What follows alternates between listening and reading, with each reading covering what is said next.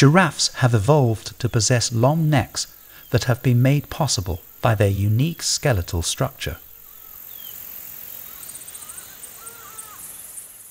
Rather than having more vertebrae in their neck, like some might assume, giraffes actually have the same number of neck vertebrae as most mammals.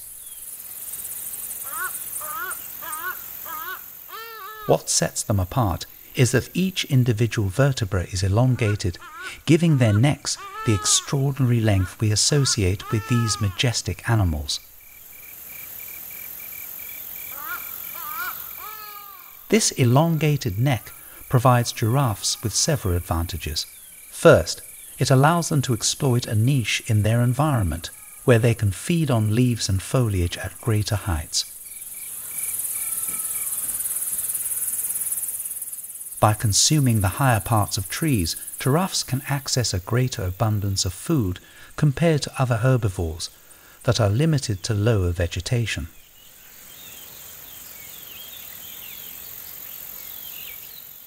The long neck also serves as an advantageous adaptation for survival.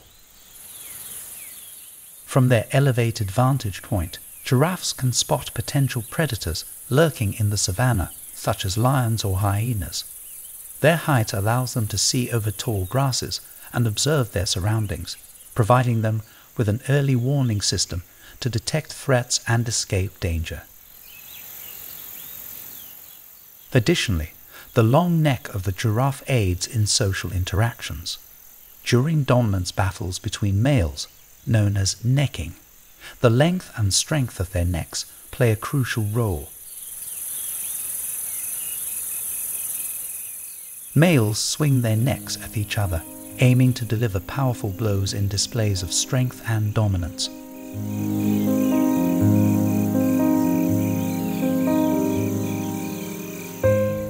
It's important to note that the evolution of the giraffe's long neck is a result of natural selection over countless generations.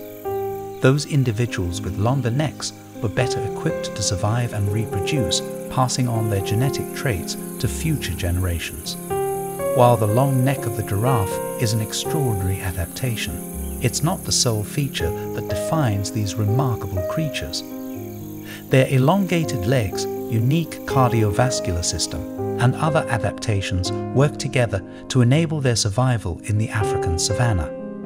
The giraffe's long neck stands as a testament to the marvels of evolution and the incredible diversity of life on Earth.